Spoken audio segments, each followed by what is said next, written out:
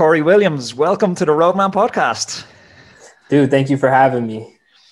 Cory, I feel like I am the whitest man you're ever going to talk to. So I needed to level up my street feel a bit.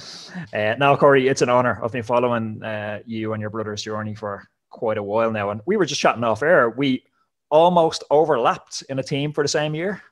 Yeah, we were on the Stellas. I think, were you a year before me or after? Yeah, you know, I wrote 2013 and then I provisionally agreed to come back for 2014 and I just ducked and head for Ireland. Oh, man, yeah, you missed us. We were 1 year behind you. You know what? I've never told this story and I hope Andy Frey, our old director, is not listening. But I cracked so much in 2013. I think I was meant to go out to like Cascade Classic. And I was getting ready in Toronto. My girlfriend was living in Toronto, so I was basing myself there and like getting the bus or shit up and down. It was pretty grim, real rock and roll stuff on the public transport. But I was getting bussed down from Cascade Classic, got cancelled with like 2 days notice. They changed up my roster and they're like, "Oh, you got to come to Chicago for some bullshit crit." I'm like a 70 kilogram rider and I'm not having much fun in these crits. So I was like, fuck this shit, like crit in Chicago with all these 90 kg sprinters. Yeah. So fuck, I can't even believe I'm telling this story because I've never told this to anyone. So I was on the bus from Toronto on the way down and I just literally got off the bus and I was just like, fuck this. I got off in the middle of nowhere, called the bus driver's like, you can't even get off here. It's not a stop. And I was like, fucking let me off. Give me my bike. I pulled the shit out. My shit. And I sat on the side of the road and I was just like, what the fuck am I doing with my life? And I called my girlfriend. I was like, come pick me up. And she's like, but you need to get to your race. You're not going to get fined or kicked off the team or something. So I told Andy and Matt Curran, our other director, I was like, dude, they wouldn't let me across the border. My passport... I was like, my passport wasn't accepted because it was like it went through the washing machine or something. Oh my god! And yeah, that was a pretty low moment. It goes like that sometimes, man. Cycling sometimes get really tough, and you know we've all been at that moment where we just can't do it anymore. You know, I got a text on that same trip down. It was like a buddy of mine, and he said, "Living the dream." Oh. I was just like, "Fuck, this is not the dream, bro." A lot of people don't know how like tough this is, man. Like you're barely getting any money, and you're just like you said, on a bus down from Toronto to Chicago, bro. It's like grim. Man, I wrote a blog on it. I must try and find it and send it on to you because when I read back the blog, it transports me back to that moment. I had a fat girl on one side of me and a fat guy on the other side of me. And the dude opened this thing of donuts and he was dripping cream and shit all over himself. And I was sandwiched in between the two of them and it was just so sweaty and horrible on the bus. Oh my God. And I can't remember. What's that bus ride? It must be like 7-8 hours. It's a long bus ride. Was it like a Greyhound or something? Yeah, Greyhound number 11. Oh my God. I actually took a Greyhound from was it Chicago? Yeah, I took a Greyhound from Chicago to LA, and it was nasty, bro. I was reading before the podcast. I know a lot of your story, but I know your story in recent years. I didn't know some of the backstory, and I didn't know your dad was quite a good bike rider in Belize back in the day. Yeah, I mean he was all right. We do this big bike race over there. It's called cross country. It's like 144 miles. And like it's like one of the biggest events in the country. And my dad's been like 4th, 5th, but he's never won. So like it's like his dream for us to go down there and win it. And Justin's won it 2 times already. So nice. We already one upped him. Was your dad? Did he push you guys into cycling? No, actually, he told us that it was a tough sport, and if we're gonna quit, we can't do it. Yeah, I seen some quote from him. I'm not sure. You know the way you see stuff online, half of it's not true. I seen some quote where he said, like, this is not a game. If I'm going to invest, you guys need to be serious. This is real money, when he was talking about bikes. Yeah, actually, that's what happened. Like, we weren't even able to, like, get real bikes until we were on the trainer for 2 months. Holy shit. Yeah. He had a bike and he put the seat all the way down. He's like, all right, you ride every day for 2 months and then you can get into it.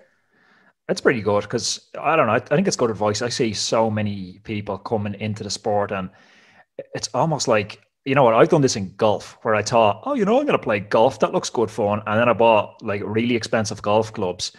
I'm completely shit, and I've never used them since. Like I used them twice. So he steered you on some pretty good path. I've actually never been to LA, and so my opinion of LA and that of probably a lot of our listeners that are, UK or Ireland based or even around Europe, it's LA is a particularly car dominant culture and very urban. What's that like to get into cycling in a car dominated culture like that? It was tough, man. I lived in the middle of LA, so like for me to get to a bike path was like 30 minutes. And then you get on the bike path, you ride another 30 minutes, and then you're in Santa Monica. Then you got to ride another like 30 minutes to PCH, and then you're on PCH. So like it ended up being like an hour and a half of your ride just being like trashed by lights and cars. Can you break the lights, or is it like kind of frowned upon? Nah, bro. It's like super, super main street. You will definitely get hit by a car if you like blast it through a light. And what's the environment like for growing up? Is it like, I remember when I started cycling, I'm from the city as well, but from Dublin. I'm not comparing Dublin to LA here, don't worry, Cory. But it's still a city. So I remember when I got started, I was so self-conscious about like wearing Lycra and cycling kit because nobody wore it. Yeah. I used to put on like gym shorts over my cycling kit, especially with like the local football team or soccer team, or in case any of my buddies seeing me. What's it like, the challenges for you getting into cycling over there? It's crazy. I was like, man, I've been going to races since I was 3 years old. Like it never was like weird to me. I actually played football. I started playing football when I was 7. And like we wore tights too, but it wasn't like cycling tights. But I never was self-conscious about it, man. Like some people would say some shit on the side of the road and I just like roll past, like, yeah, whatever. How was your brother is a couple of years older than you? Yeah, he's 4 years older than me.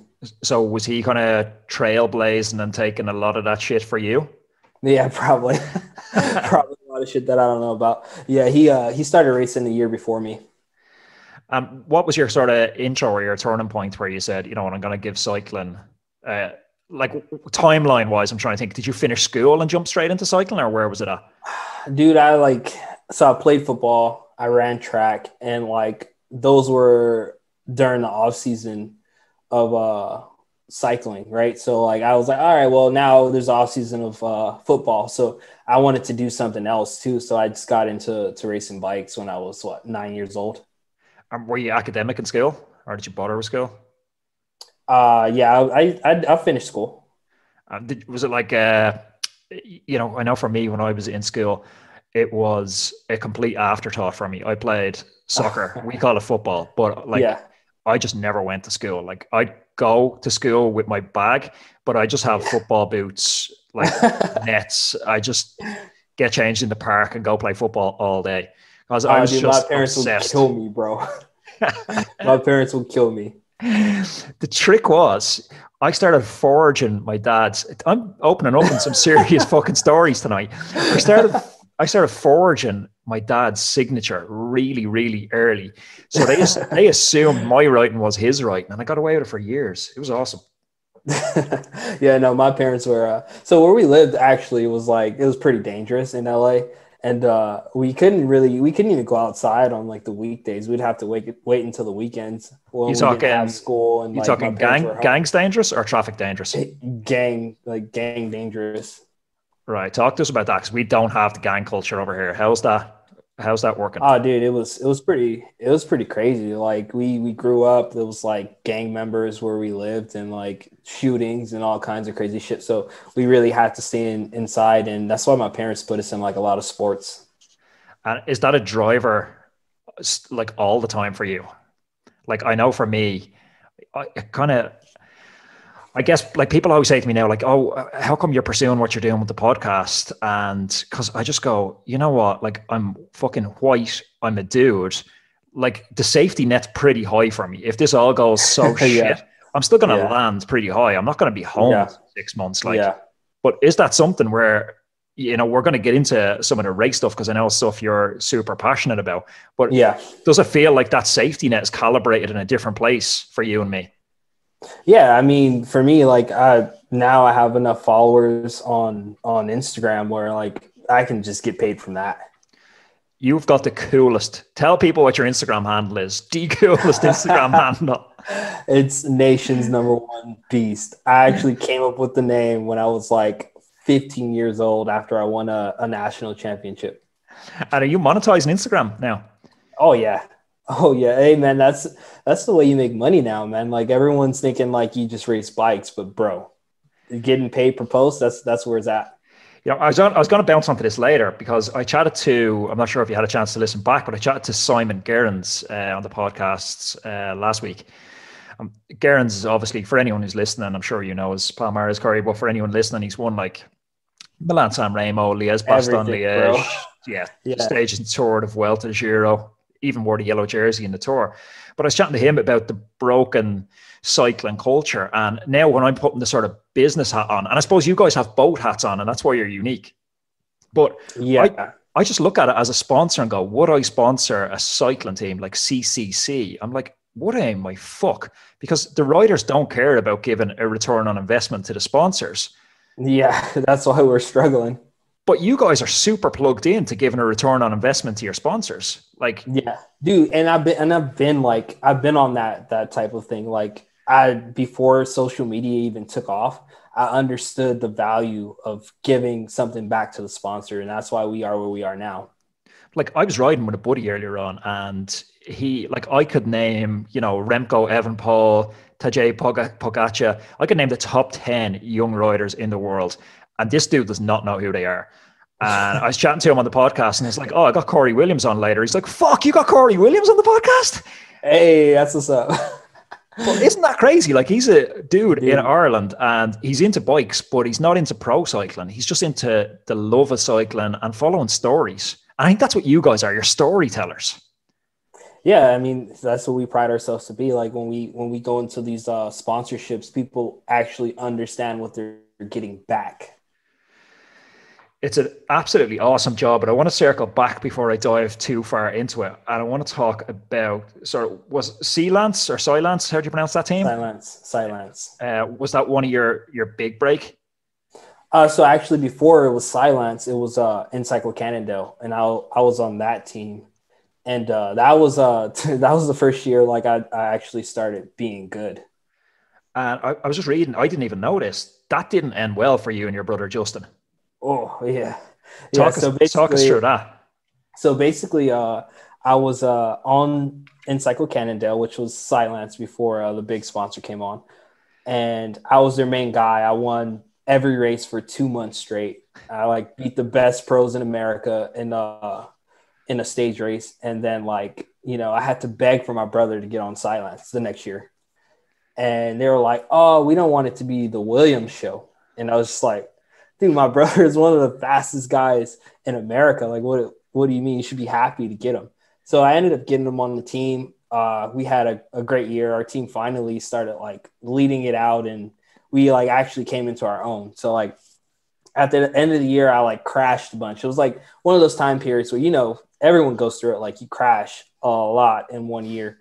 And I hit the deck 4 times in 1 month. And I was just like, do I really want to do this? I was actually... I had that in 2013 with Stellis. I crashed. I got a funny story. I raced the Delray Beach? Twilight? Yeah, it was Delray Beach. Yeah, I raced that one. Did you race that one in 2013? I didn't go, but I heard about that one. Yeah, so I raced that one, and it was a nighttime or getting dark. All them ones are slightly getting dark. But I hit a corner, and a dude crashed in front of me. I just, plowed into him. I went straight over the barrier into the crowd. There was these 4 girls sitting down having dinner and drinks. I went into their dinner table. Break the dinner table, break all their shit out on the ground. My collarbone's broke, but I don't know it at this stage. Yeah. So I'm just on the ground and everyone's like, oh my God, holy shit. And they're like, oh, can we help? Can we help? And I was like, oh, can you just get me a drink? Yeah. And she's like, are you serious? And I was like, yeah, can you get me a whiskey? And I stayed there till 1 a.m. drinking whiskey with them. But the team didn't even know I crashed. So the director had lost their shit looking for me. Yeah. They thought I got abducted or something in the bike race. You're just on the ground with a broken collarbone drinking. But so what happened at the end of that Silence season? Yeah, so basically, they wanted Justin to sign a contract, and Justin was basically waiting for me to get my contract before he signed his. And then basically, what ended up happening, he was taking too long. They kind of got pissed off at him, and they were like, you know what, we're not going to sign Cory. So like, I got the boot, bro. I got the boot in like November, and this is like the time when all teams have already signed riders. So I really got like put on my ass. So was that nearly the end of the road for you?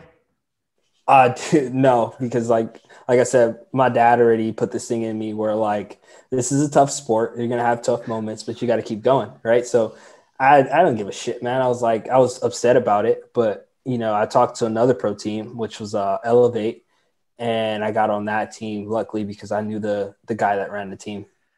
And do you think at the time it was just a straight up decision for them that they didn't want, was it a personality clash or what was going on? What's the story with that narrative? We don't want it's not the Williams show.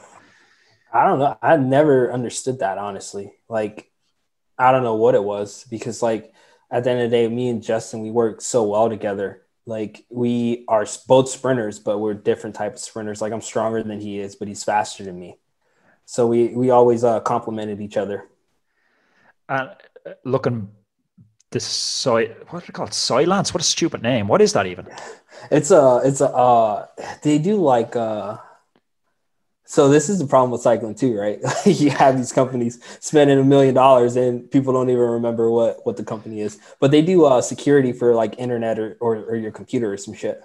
Well, we were saying this the other day on the podcast. Like, do you know what NTT is or CCC?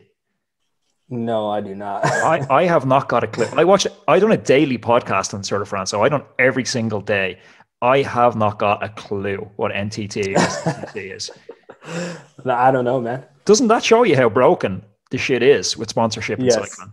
Yes, it does. It is crazy. So from Sealance, fill us in timeline-wise on what you've done, like career highlights between that and getting onto this new Legion setup that you guys have.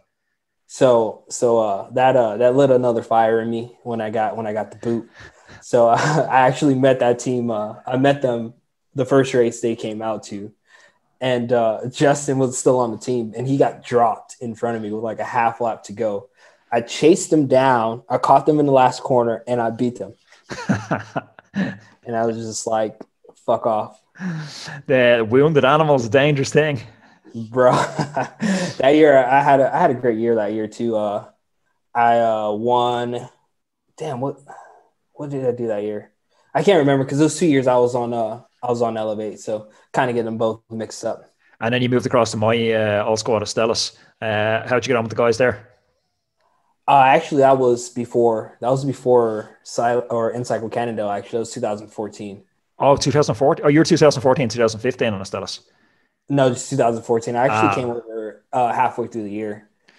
And that fell apart so fast in the end. Like, because I remember looking, did you ride the World Time Trial Championships? No, man. Because I remember looking at them, and because I would have been a decent enough, because I know 2013, I think I was only one of two riders that gave a time trial bike to. I know people listening to this are probably going like, seriously, you didn't even get a time trial bike? But bro, these are some fake ass teams, man. Like, there was only two of us on the team, and I had to beg for that time trial bike in the contract. I was straight up like, I'm not signing unless I get a time trial bike, because I was like, I'm not buying my own time trial bike. This is ridiculous. Yeah. So they were basically just like, well, you can just use your road bike with clip-ons. And I had some pretty good time trial results the year before, and I was like, I'm not, like, this isn't happening. So talk to me about Legion now, because I suppose Legion it's where I want to get to, and I suppose it's what you're best known for now. And yeah, it seems like this crazy concept to try and build a team yourself and ride for the team and do the sponsorship for the team. Yeah. And do stuff like this podcast awareness stuff. There's a lot of work, but like the year before we started this team, I was on Elevate, and you know how the Conti level is. It's just like bare bones. Like they expect so much from you, exactly, and they pay you shit, right? So we got tired of that. Justin already rode by himself, and he was telling me to quit the team like halfway through the year, and I'm like, nah, I want to finish the contract and and get it done, right? So after that, I was like, all right, we're going to start our own team. And I didn't believe it was going to turn into what it turned into. Oh, Cory, I need to get you guys over to Ireland for a race next year. Oh, yeah. We have big plans next year, so we'll see about that. We'll chat off podcast. We got a UCI 2.2 race over here. It's pretty cool. Wow. But I don't know. Your brother might struggle. I think you can climb a bit better than him, from what I hear. Yeah, I can. So Legion's a team dedicated to, this is straight off your site, dedicated to increasing diversity and encouraging inclusion. Talk to me about what that means. Yeah, I mean, growing up, there wasn't a lot of people that looked like me racing at the highest level. So like, how can, you see yourself doing it if there's no one there, right? So we kind of like really felt bad, like not being able to look up to many people. And we just kind of want to be that, turn into those people that kids look up to. We have something over here that's similar. It's around, I'm actually back racing the last 12 months.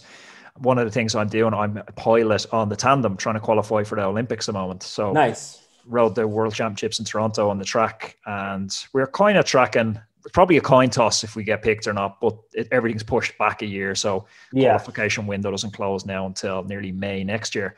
But there's a marketing campaign around here. It's more than a marketing campaign. Sorry, that didn't do it justice. It's sort of a movement. It's can't see me, can't be me. And the idea that if there's no female role models, if there's no, ethnic diversity, if there's no visually impaired, if there's no handicapped people to look up to, someone else coming behind just thinks, you know what, I can't do this. Like there's no one that's ever done this before. It's just an unpaved road, man. It just seems so impossible. And you know what? Here's not a funny story, but one just sticks in my mind. I've almost never experienced racism in Ireland. Like I'm sure people are going to light up my DMs and say it's all over the place, but it just, and like I don't do a lot. I podcast, I ride my bike. There's not a lot of interaction that I'll find that. But I remember being out in the US, and it was the first time where it was like we grow up watching a lot of US television, and we watch a lot of US movies. And I remember watching Deliverance, and Deliverance is set in, I think, Carolina. And we were in Carolina for a training camp, and beautiful part of the world to train. But we were there, we came down off some climb, and we stopped in this like hokey pokey, like convenience store to refill our bottles. So I'm going in, and I'm the first dude going in. And the store owner says to me, "Can you take off your shoes coming in?" And I'm just kind of like looking around going like, literally the entire floor like was worth like $20. Like the store was falling apart. Like, so I'm looking at it going, I'm going to ruin my socks walking on this dude's floor. It was that bad. But so I get to the counter, and he says to me like, "So, hey guy, where are you from?" And I was like, "Oh, I'm from Ireland." So he had no interest in me. And so he gets to the next guy. I think it was like Ryan or something, or one of the other guys. And he's like, "Hey guy, where are you from?" And I think your man said, New York or wherever he was from. And he's like, "Who's the president up in New York?" And we were all just looking slightly confused. Yeah. And then we're like, "Well, it's the same dude as the president down here, Barack Obama." And he's like, "I didn't vote for no Negro president." Yeah. And then we were just like, we need to get the fuck out of here. And that was the first time I was just like, this, like, what's going on? Like, this is, these people actually exist. And the funny part is, right, you said you're on this team, you're training in the middle of nowhere. And imagine me walking in that store. Oh, dude, like, it would not be funny. Like, it. Exactly. Like, and that's like the biggest problem. Like, a lot of the times when we're on these teams, like, people don't understand that we can't just be staying in a host house in Alabama. It's like, we were talking off air to start, like I started out my sort of full-time cycling career when I moved to France. And I know I felt a massive sense of isolation living in France. Like I didn't speak the language. I had no friends there. Culturally, we're very different from the French. And I felt completely isolated. But I can only imagine then when you take all those things, but you put in the fact that you're a different skin color as well, it must just... That's why cycling is really tough, man. And that's why we're creating our own lane. Like we love racing in America. Like even though America is not great, we at least have people that talk our language, because it's just that much worse when, you don't talk the language. You're already like a different skin color, and like everyone's like looking at you weird. And I seen it was a quote from you or your brother saying you need to work 10 times harder when you're black. Oh yeah. You think that's true? Yeah, I believe so, especially in this sport. Have you like directly experienced stuff like you're talking about, like the host housing, or that's a tough one to try and say fast, host housing? Actually, thank God, no, I haven't gone into any host housing that had like racist people. But I only imagine what people think when I actually go into their house. You never know. It's so crazy for me, Cory, and I know it's the first time we've chatted about this, and yeah, it's tough to get your head around, as you would think at this stage. We've just moved so far as a society that this stuff is it's banished, that it's completely it doesn't irrelevant. make any sense. I don't think that, I think, one of my buddies had a tweet up, and I think it summed it up nicely for me, where he said, we can disagree about sport, we can disagree about politics, we can disagree about religion, but if we disagree about racism, we're not friends anymore. Yeah, that's how I feel as well. And I was like, you just can't. I want to talk a little bit about, and if you don't want to talk about this, fine, let's totally hit me on I pass. Quinn Simmons. Oh yeah. So funny thing is, like I talked to him. We actually had a run in. One of his coaches. There was a thing where I was saying that I never got a chance to ride for the national team, even though I was top 5 at crit nationals every year and top 20 in the road race. Like I never got a chance to race for the national team. And he went off, or the guy was like, the coach said some stupid shit, and and Quinn commented on there, like, if you're not good enough, you're not good enough. And just to give people some context, Quinn Simmons is he the current under 23 world champion? Yes. No, junior, sorry. Junior, sorry, yeah. So, and he is riding for Trek, and he's actually suspended at the moment, but we'll get into that in a second. Yeah. And was there a beef between you and him? Actually, I mean, I guess. We had his jersey on the wall, and I threw it in the trash. Yeah, so basically, I don't know where it came from, man, because like we actually liked that kid. We had these little lion chains, and we gave him one. So we were like, cool. So I had no clue where this all came from. And is it a race thing, or is it just, I have friends of mine, not friends of mine, I know people who are just dicks. It's not a race thing. Like They're white, but they happen to be dicks. They could be black, they could be Chinese, they could be Spanish. Yeah. They're still dicks. Is it a personality thing, or is it a race thing? For me, I think he's just ignorant. Honestly, I don't think it shouldn't be a race thing, because I don't feel like there's enough black people in his life to make him be to make him racist, or he doesn't deal with black people enough. But you never know. Like at first, when he was talking to me, it wasn't a race thing. He was just being an ignorant asshole. But then he put that whole like Donald Trump thing with the black hand. I was like, it's kind of racist. Like you really have to go out of your way to put the black hand. You got to scroll pretty far down the color hand to the black hand. It's the far end of your little emoji spectrum. Exactly. I'm not sure if he's just a dumb kid. Like, I don't know. Hope, man. Yeah, I would hope that as well. But then when, I don't know, we get a lot of US news and media over there, and, I'm not political. I don't even think you need to be political to think you don't have to Donald Trump is a fucking idiot. Like, yeah. But a lot of his supporters seem like they fall into that kind of idiot, have no brain mold as well. And do you know what? That's the cool thing about having a podcast, and it's your own podcast on the internet. You can say whatever you want. You want. You're not shutting me off. Yeah. If you don't like it, if you're Republican, just turn off. And then that's the problem too. I don't really get the whole like the team. It's like kind of a team thing. Like you're a Republican or a Democrat. Why can't you just have common sense and like understand that he's a racist asshole? Yeah, absolutely insane what's going on. And I think when you just pair that messages to Quinn Simmons to you with the black hand emoji, with some of his crazy politics, you just kind of nearly not jump to the conclusion, you connect the dots that this kid has a racist problem about him. Yeah, that's what I feel. Yeah, and I don't know. I think Trek, I'd like to see Trek holding him up as an example, and they have suspended him.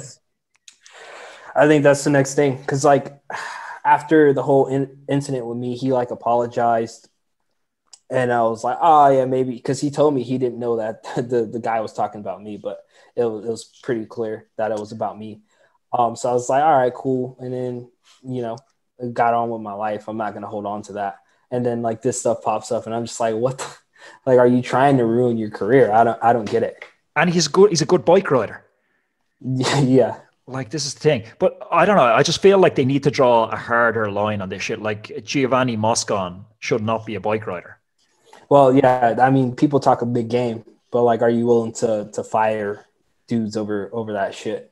And this is the problem. I don't think they are. I just think if Moscon was a shit rider, he'd be gone. Oh, 100%. But he's a good bike. He can pedal a bike, and that's they want that. Do you follow Yanni Brakovic? I think I did at one point. I'm not sure. Yeah, so Yanni's a really interesting dude. I had Yanni on the podcast. He's probably I'm a few years older than you. Yanni's background's interesting. You probably know some of the races he won. He won like Criterium de Dauphiné, and he was on Radio Shack with Armstrong and stuff. Yep. But he's a super interesting story. I talked to him on the podcast, and at moments I was like, holy shit, is he actually saying this? He was talking about how he had an eating disorder all through his career. And during the Dauphiné, like, he was making himself get sick after stages and then going and attacking Contador in the Alps, like, the next day. Crazy. That's insane. Crazy story. But I actually have my phone here. I'm going to pull up the tweet. Yanni is a good man to follow on Twitter because he just doesn't care anymore. Like, he's not looking for contracts. He's not looking to please people. He's just he's happy to speak his mind. But he was on a team 2017 and World Tour team. One of his teammates was, I'm going to butcher this name, maybe you know how to pronounce it better than I do, Tasgabu Grame. Is that the African guy? Yes, the African guy. If you're listening, I don't know how to say his name.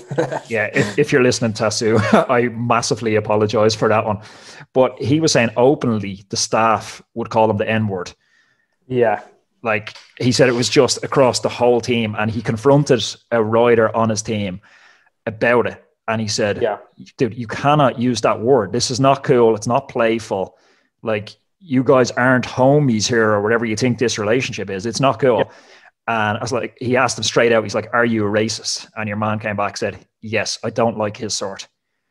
And it's like, this is 3 years ago. This is not in 1920. Yeah. And that's what I'm saying. Like, dude, I don't understand where the hate comes from, because like, me personally, I've been robbed by gunpoint. I've been shot at, like, all these things. And I don't hate my people. I understand that there's bad characters. There's bad people in every race. Like, when people start understanding that this is an individual thing, then, we won't care what color someone is. It's like you disliking me because Donald Trump is white. Yeah, that's so stupid. It's just like, those people are ignorant as shit. Although, is Donald Trump white? I feel like he's this weird sort of... He's like orange, bro. Yeah.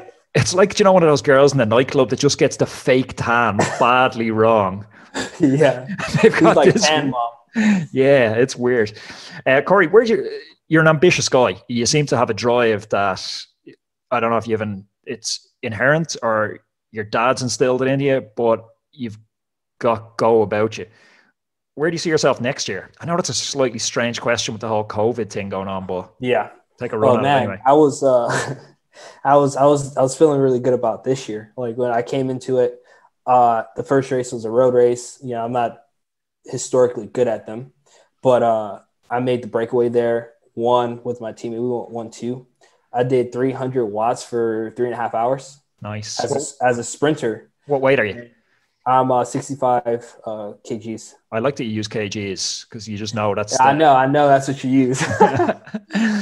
That's a pretty good power. So impress our listeners here. What's your sprint power? I've done 1,640 watts before. Dude, I'm not like going peak to lie to power. you. Like peak power. But the biggest race of my career, I only had to do 1100 watts. And that's the thing that I think a lot of people listening don't understand. Like I've seen files from clients that have won big races, like pro races. They're putting out 1,000 watts. They're just putting it out at the right time. Yeah. And I mean, it's obviously the speed is a massive difference. And that's another thing people don't understand. When you're going 40 miles an hour, you're not doing 1,700 watts. It's not happening. It took going to the US and racing crits for me to truly understand the difference between power and speed, because they are not the same thing. Exactly. Power does not win you races. Speed wins you races. Yeah, man, I know guys that are doing 1,900 watts. They like to post it up and they don't win anything. And I'm like, I'm skinny as shit. So when people see my power, they're not impressed. And I'm like, yeah, but I'm 65 kgs and you're like 90. Yeah, I know. It's the difference between fast on Zwift and fast on Strava and actually just fast. I don't even want to get to the whole Zwift racing thing. It's just some serious cheating going on there. Bro, I know there's this guy I know. Name him. This guy, I'm not going to name him. It's this guy I know. He used to race with my dad. He's like 40. He's probably like 48 about now. And he couldn't even beat my dad. He couldn't even beat me when I was like 16 years old. We get on Zwift, and this man, I literally got dropped from the race, and he won. And I was just like, what is going on here? No, I'm the same. I've jumped on during lockdown because we had like a 2-kilometer radius during lockdown. We weren't allowed outside. Yeah. We actually decided COVID was a problem over here. So I was on Watt Bike on Zwift and doing team time trials, and like a local guy, just like that, like he couldn't stay with me doing a coffee shop ride. Yeah. And I'm getting dropped in the team time trial. Like I'm sitting in his wheel, like 400 watts. I'm full gas. Like my girlfriend's coming into the room, like, get away. I'm full gas trying to hold this dude's wheel. So what's the big plans for you guys in Legion for next season? So we're going Conti. Is this an official announcement? Yeah, we're going Conti. We will be paying all of our guys. Yeah, we're planning on obviously doing a lot of crits, but we're gonna pay a little bit more attention to the road racing in America. Awesome. Have you got a roster nailed down? Yeah, we do, but I'm not telling you. No, we got some really good guys that we're talking to right now. So you don't want like 100 listeners like DMing you their CV after the show? Oh no, we're full, man. We have a ton of people already. We're full. It's so hard to get into teams for kids that are coming up. Like when it feels like you need to grind for so long to get into the good teams, and they feel so much earlier than people think. Yeah. I just feel like even growing up with me, I tried to get on Hincappy, and it just never happened. Like a lot of the times they want their friends or whatever. Like it's hard to get into a new team. Yeah, 100%. Cory, for you personally, what's the next 5 years looking like? It was a great question. One of my early coaches sat with me and he said, if we do a podcast, me and you come back, or I'm over in LA, you're in Dublin, and we go for a beer 5 years from now, what has to happen in between now and then for you to go, do it? You won't even believe how cool the last 5 years were. Oh, it's happening. Honestly, like personal sponsors out the ass, honestly. And like, I just want to be able to take care of myself. Like a lot of the times in cycling, especially at the Conti level, you can't take care of yourself. And that's where I'm headed. Like that's all I need. The racing, I can do crits easy. I like to challenge myself with road races. So like, I think I'm gonna be doing the same shit. Awesome. Cory, you're a gent. If people want to follow your story, follow Legion, what's the best place for them to catch up with you? On Instagram, man. On Instagram, follow me at Nation's #1 Beast. You got to smile every time you say that handle. Yeah. Have you ever said it to a girl in a nightclub? Yeah, you should hit me up on Instagram. No, I have not. Funny, I get a lot of shit for that name. And I'm like, bro, I came up with it when I was like 15 years old. And then it actually just grew into something. Cory, you're a legend. I appreciate you taking the time, man. Dude, thank you for having me. Cheers.